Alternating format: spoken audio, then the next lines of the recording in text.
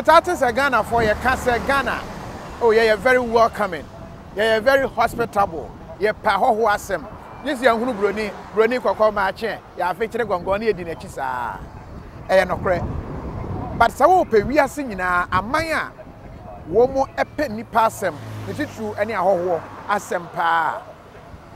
Mamma listen no ebi. Womo etoso miensa number 3.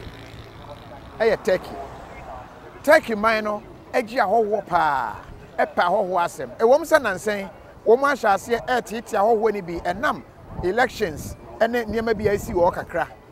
But wo pe amanya. Womo culture no diverse, but womo ye very welcoming. Pa Turkey etoso miensa. Country a etoso mienu no.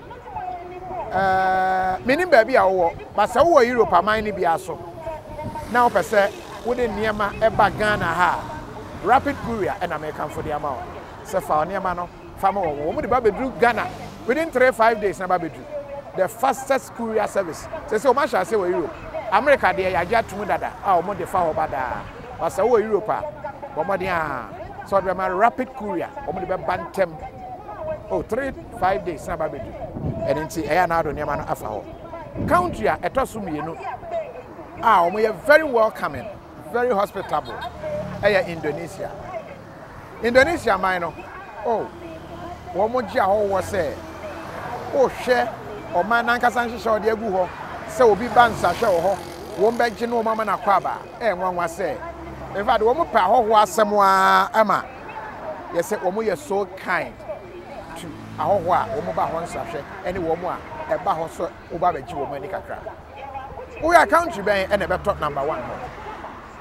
Country a womo ji aho we are singing na womo ye very welcoming. Chen wo man bia wo country ben. Guess mama. Share comment section ho. We are mad at you. Share ho we are na mabo. Me say obetwa. Country a da number 1. Sa country no emo pa womo do mo chen obia. We are country ben. Da. Thailand. Thailand is the most welcoming country in the world. In fact, a man penning for no a year Emma a fe. So we are all now could do Thailand. Said you must Joe, and more food up as old on Bamua Dobi. Woman ya a whole kai. Woman who say we are hoa. Woman Joe of Fesso. And I'm a real singing now, you share countryside. Woman ya whole Thailand and the number 1. Now here's a Ghana between a movie. Top 3 in the Ghana, Yankanho. Later, member Ghana in position. But so far, Thailand and number 1. And it's a why I've been so to Kwanya call my Misua. A year of Kwanya Mofasogia Ho. Now, and also at me up. It's why I've been say, Bia, over Thailand. No one will say, Omoja Ho. We are very welcoming and very lovely people.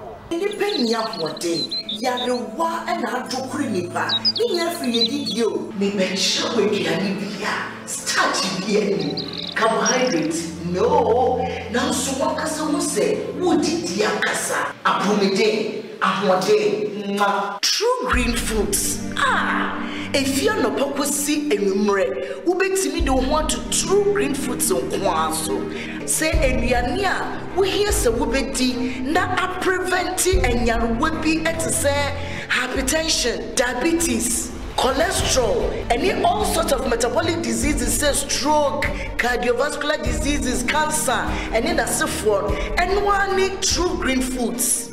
A boost to US ago, per se, wait to so etikakra, and now we maintain no corner true green foods. Na ebe ye home na ye fair. Did we be afraid? 703 300 5039 and 703 670 3640.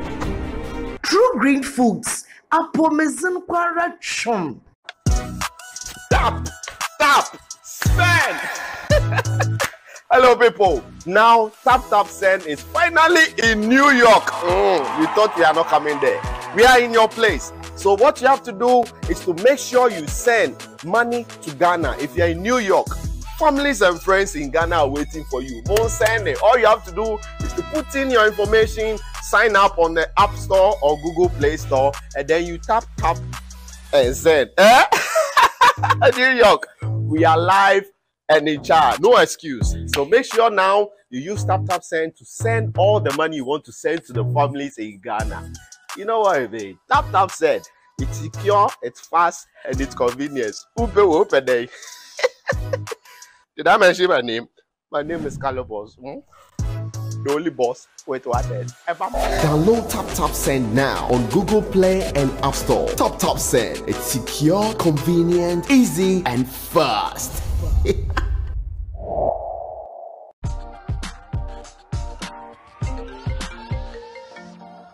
Hello, love. Gary, do you have Mommy's parcel for her big day? The shipping company says it will take 1 month. A month?